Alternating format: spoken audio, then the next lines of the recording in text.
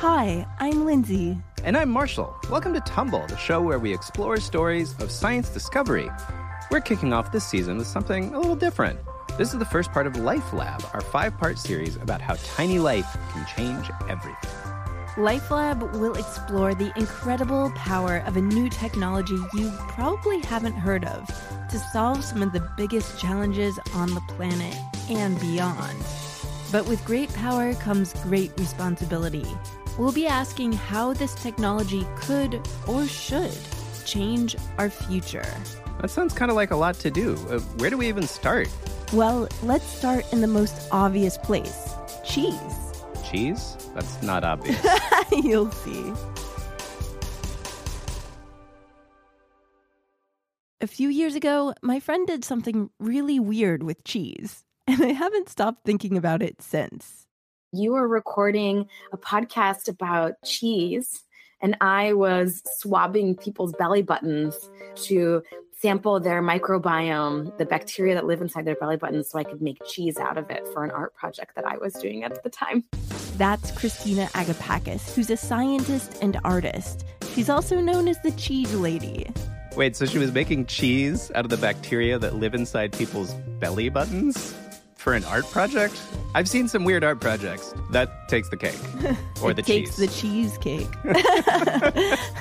As weird as it sounds, this science-y art project made Christina kind of famous. It's more rare nowadays that I get called the Cheese Lady. I think before it was much more sort of my claim to fame. So not like recognized on the street famous, but more like Venn diagram of cheesemongers and scientists famous. Exactly. I've actually known Christina since before she was cheesemonger scientist famous. My best friend from college is one of her best friends from high school, and we met when she was studying to become a biologist. Christina was probably the first person who said the word synthetic biology to me. So what's that have to do with cheese? What does making cheese out of bacteria from the belly button have to do with synthetic biology? That's a very, very good question.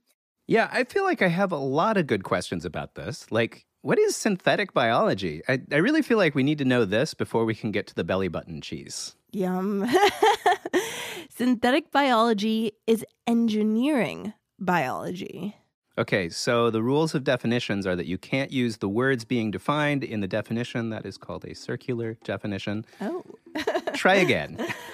Okay, well, I'll get Christina's advice on how to explain synthetic biology.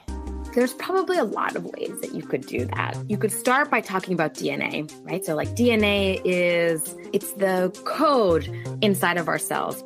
This code is not so different from the kinds of codes that our computers run on. Inside of a computer, there's a code that sort of tells the computer what to do. And computer programmers can change that code and do different things with the computer. Right. So I know a computer code it's like the language that you use to communicate with a computer. And like it lets you change things on a website or build a new app or a game. Exactly. So imagine doing that for a cell using the language of DNA. You can, as a synthetic biologist, rewrite that code and program it the way that a computer programmer programs a computer. But wait, you're not going to like make a video chat app on a cell, right? It's too tiny. That's true, but tiny life can be very powerful to do other things. Well, so what other things can you program a cell to do? Lots of things. For example, you can make a cell smell. Cell smell. You could sell some smelly cells down by the seashore. or some celly smells. Here's how Christina describes it. I would sort of look at what a cell did and I say, like, okay, well, I see that this cell over here can make this kind of smell. In theory, Christina could find the piece of DNA code that was responsible for making that smell. Then she'll copy that code.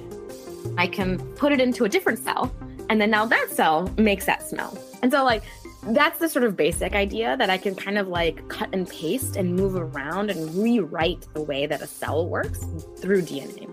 That's wild. So it's just like copy and pasting on my laptop. Well, not exactly. Working with biology is much more challenging than working on a computer, for reasons we'll get into during the series.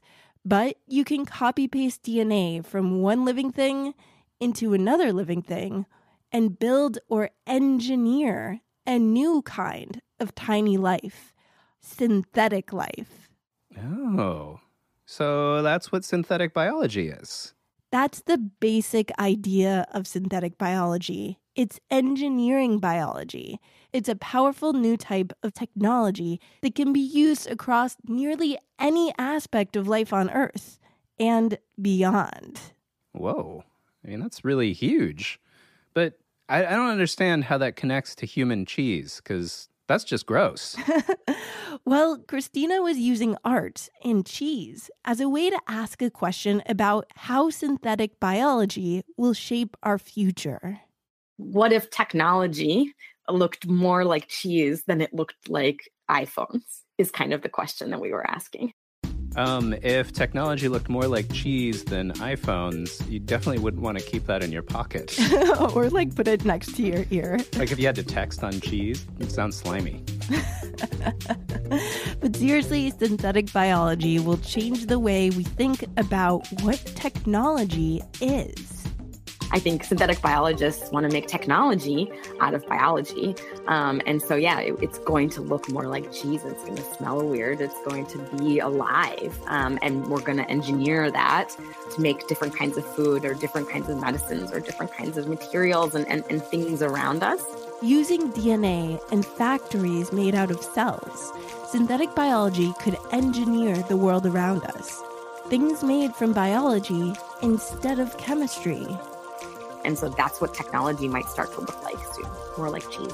But what does that really mean? Like more techie cheese? Like cheese startups? Tech cheese bros?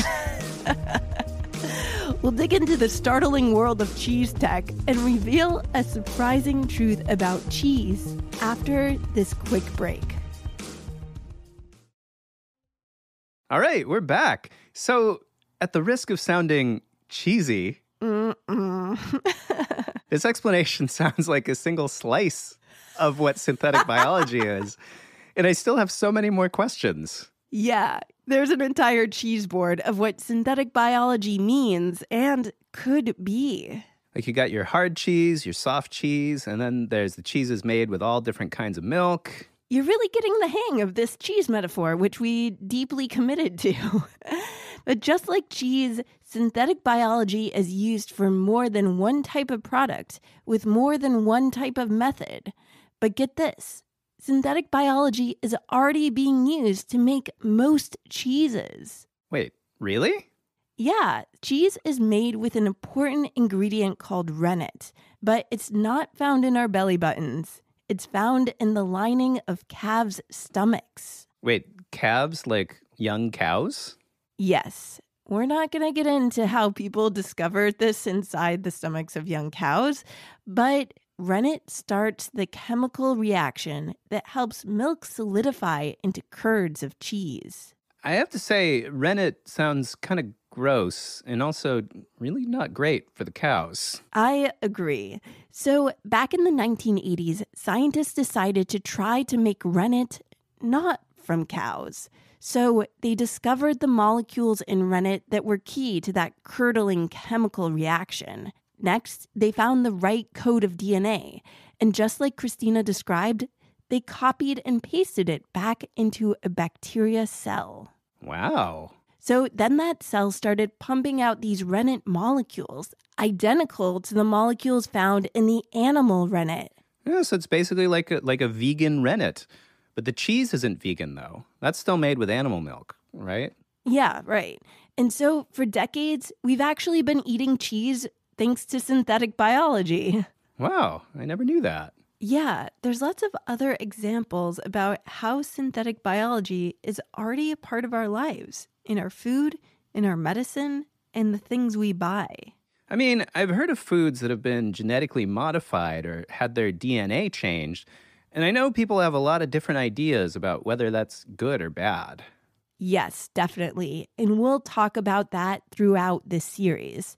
But first, we got to find out how we got to this point. And to do that, I turned to one of the pioneers of synthetic biology. Her name is Prather, and she's a synthetic biologist at MIT. It turns out I was working in synthetic biology before it was called synthetic biology. How could you work in synthetic biology before it has a name? It seems like you need a name first. Well, new fields of science and engineering take many, many years of development before they get a proper name. It didn't arise from nothingness. So it wasn't just like a piece of DNA landed on somebody's head and they were like, Eureka, I have an idea for a new kind of science. It will involve DNA. No, it came from many different people coming together with similar ideas. And a lot of what people in our field will talk about is whether or not synthetic biology is really revolutionary or is it evolutionary? So what does that mean? Is it something that is radically, radically different, something you've never ever seen before? Or is it something that represents the thing that you expect to come next? Chris believes it was the second one, the next step of a scientific evolution, which began with a discovery that happened just a year after Chris was born. Yeah, I go back to 1973. That's when two scientists managed to put DNA from one cell into another and create the first genetically modified organism. It showed that you could take DNA from two different sources, put it back together, physically connect it back together, kind of like cutting and pasting, and have it work. Oh, cutting and pasting, like Christina mentioned. Yes, this was the first time that ever happened. It was a turning point from understanding the science of DNA to engineering it. At that point in time, we know the structure of DNA. We know that DNA carries the instructions for how biology is supposed to behave or how biology is going to function and work and all those kinds of things, right? Biologists had figured out how DNA's two twisted strands fit together. It's known as the double helix. DNA is a sequence of letters, but it has a partner. So think about it as being at a dance, and based on who you are, you're only allowed to dance with one person. The DNA dance features only two types of pairs dancing. You have A's, G's, C's, and T's. The G's and C's always have to dance together. The A's and T's always have to dance together. Okay, I've heard about these letters before, but I never understood what they stood for. It's the first letter of different chemical bases, and honestly, they're pretty hard to pronounce. All right, well, I guess I'm fine with A, G, C, and T. We don't need to make podcasting any harder than it already is. There are about 1 million of these base pairs in any given strand of DNA, and these pairs form groups called sequences. They make up what I like to call the line dance of life. So you have one sequence that has A, G, C's, and T's paired with another sequence that has A, G, C's, and T's. This line dance is very, very long. For example, in our own DNA, there are about 3 billion of these dancing pairs. Wait, 3 billion? I didn't know I had 3 billion of anything. You do, and it's repeated in all of the bajillion cells in your body. I gotta say, that's just a lot of stuff. It's big numbers. Did you know we're made of a lot of stuff, and it's pretty much all wet? This long line of dancing pairs make up the twisty strands of DNA. These are the words and sentences in the instruction manual for the cell. And to bring it all back to 1973, these scientists wrote a new section of the manual by taking DNA apart and putting in a section of DNA from another bacteria. It's like remodeling the car engine to put it together in a new way and still have it function. That represented a tremendous achievement that was the start of genetic engineering. Wow. So what does that even mean? It means more cheese, of course. Great. Inventions like the artificial rennet we described earlier became possible. It really just changed how we thought about what we could do with biology and what we could do with DNA. What more could you do? This already seems like a lot of cheese. It doesn't have to be just cheese, Marshall. We could do much more. So the next few decades after the 70s just sped up how much we could learn about DNA and how we could make it ourselves. And that's where synthetic biology, or engineering biology, comes in. Oh, wait, what's it mean to engineer biology? It's using the science of biology and DNA to change up what an organism can do, or to make new organisms altogether, which is a bit different from what scientists do. If you talk to scientists, then their driver is, what question am I trying to answer, right? If you talk to engineers, their driver is, what problem am I trying to solve? So I guess it's gone from like a process of scientific discovery to a process of problem solving. Exactly. That's the difference between science and engineering. But synthetic biology kind of mix and mashes science and engineering together in challenging ways. Chris puts it like this. If I build a bookcase and I come back next week, it's still going to be a bookcase. If I come back 20 years from now, it's still going to be a bookcase. If I build a bacteria and I keep growing it over and over and over again, 5 years from now, it's not the same bacteria anymore. Really? That sounds really tricky. And potentially risky. Engineering with biology is engineering new forms of life. And life evolves. Humans can't change that. It raises all sorts of concerns and questions about what is the role of technology. And just because we can be doing it, should we be doing it? And what does it mean to make those choices? And how do we make those choices? These are all really, really critically important issues. That does sound really important. So how do we make these choices? And where do we go from here? That's what we'll find out in Life Lab. In this series, we will explore the incredible potential of synthetic biology to help solve some of the biggest problems we face as humanity. And we'll be asking the important questions about how we decide, how it shapes our future. And that's where you come in. Me? I get to decide the future? Finally, someone's asking me. No, not you. Oh. I'm asking our listeners, because what comes out of synthetic biology could change the world you're growing up in. Here's Christina Agapakis, the human cheese lady, again. I think it's important for kids to know about science and technology because it is part of how we live that you should know and you should be part of too. So get ready to be a part of it and come along with us on the next episode of Life Lab, when we'll be packing our bags for Mars. When you're 2 years from any other human habitation, when there are no plants and no animals and water is hard to come by, you're on your own. And so either you bring it all with you, which is incredibly expensive and risky because you don't know everything that you need, or you use biology to make things on demand, to reproduce the surfaces of Earth, to create things as you need them. That's next week on Life Lab.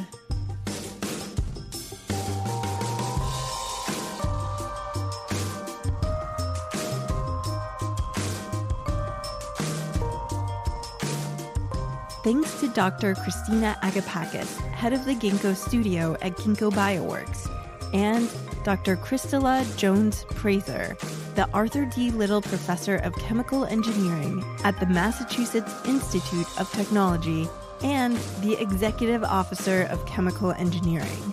Life Lab is supported by the Engineering Biology Research Consortium, a nonprofit committed to educating the next generation and building a community dedicated to solving big challenges with engineering biology, with funding from the National Science Foundation under award number 2116166. Special thanks to Emily Orand and India Hook Barnard. You can find a transcript and other educational materials about this episode on the blog on our website, sciencepodcastforkids.com. On our Patreon, we have 2 bonus interviews for you this week, featuring both Christina and Chris. They're available to Tumble patrons who pledge just $1 or more a month on patreon.com/TumblePodcast. Our interns on this project are Elliot Hajjaj and Grace Ingram. Eric Kuhn is our engineer and mixer. Sarah Robertson-Lentz edited this series and designed our episode art. I'm Lindsay Patterson, and I wrote this episode. And I'm Marshall Escamilla, and I did all the scoring and sound design for this episode. Tumble is a production of Tumble Media. Thanks for listening, and join us next week for part 2 of Life Lab.